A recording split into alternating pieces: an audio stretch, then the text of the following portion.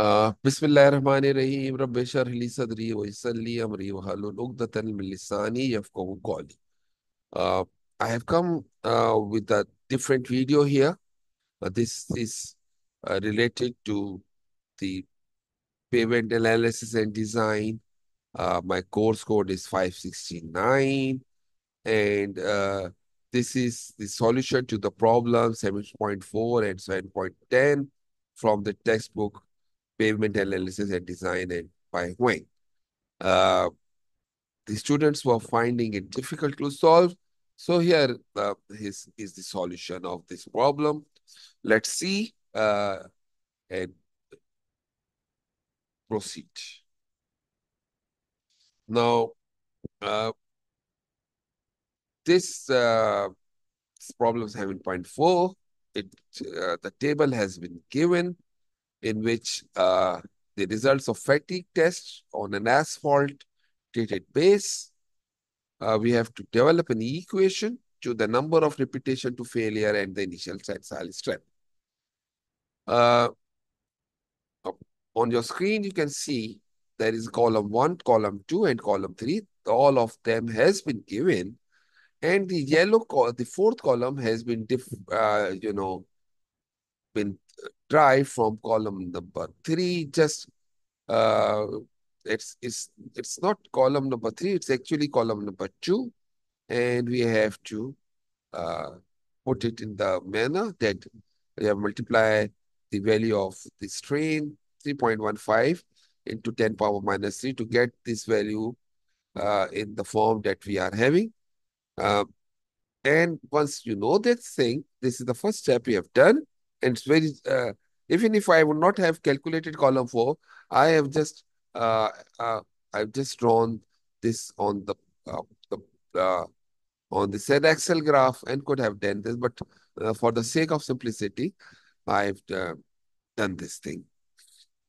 And pardon, this is column 2 multiplied by 10 power minus 3. So 3.15 multiplied by 10.13 will become 0.00315 or 0.873. And this is how, if multiply 10 power minus 3, it's 0.000873. What we need to do, we have to find, we have to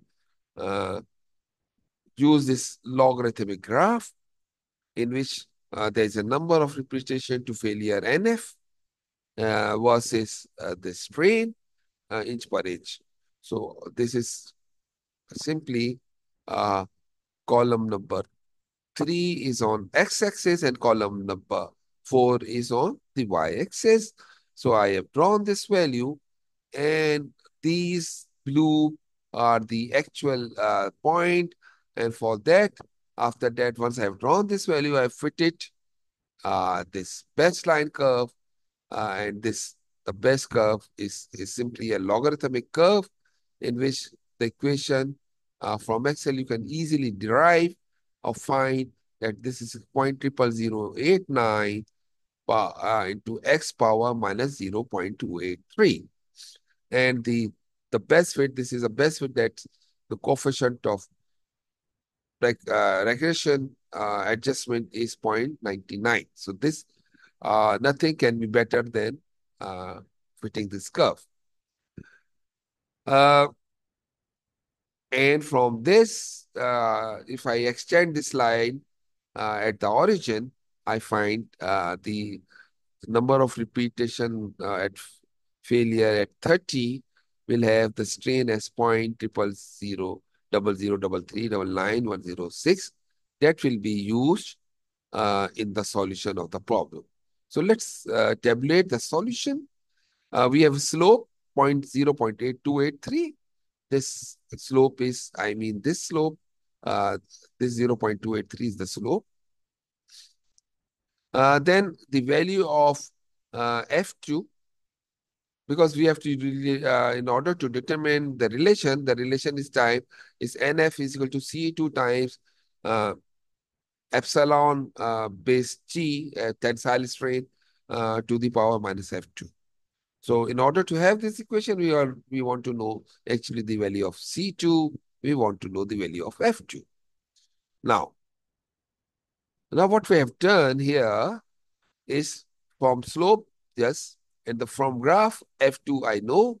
F2 is simply the reciprocal of the slope. So that's how 3.53 value of F2 has come along. And then for the tensile, it's because we not to know the calculate C1.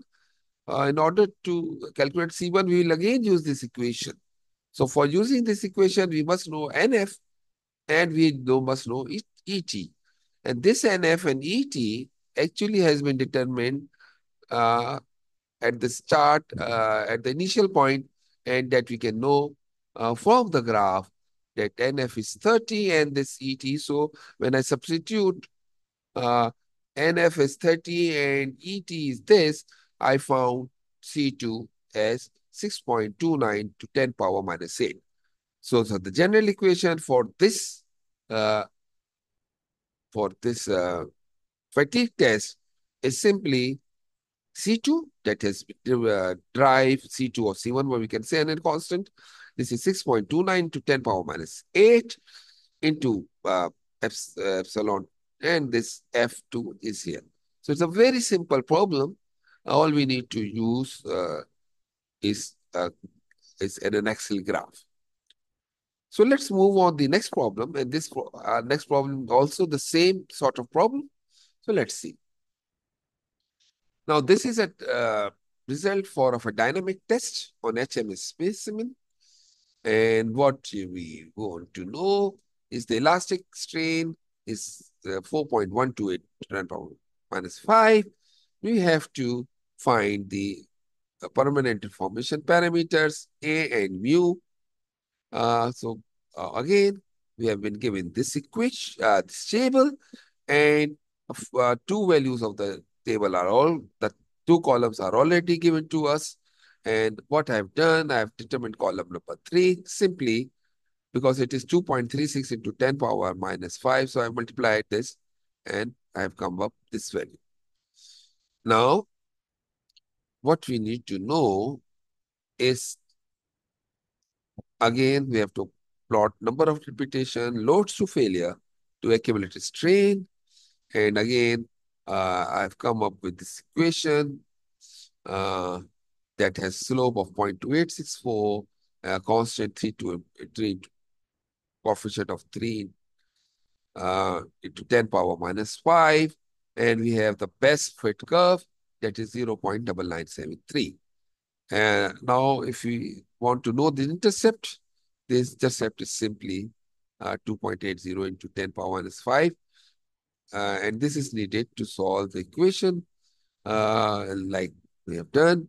This ET is given to us, 4.13 to 10 power minus 5. The slope, 0.2864. You can find it from this regression equation. The intercept, as you know, that I've projected this line towards the origin. So this intercept is 2.8 into 10 minus 5.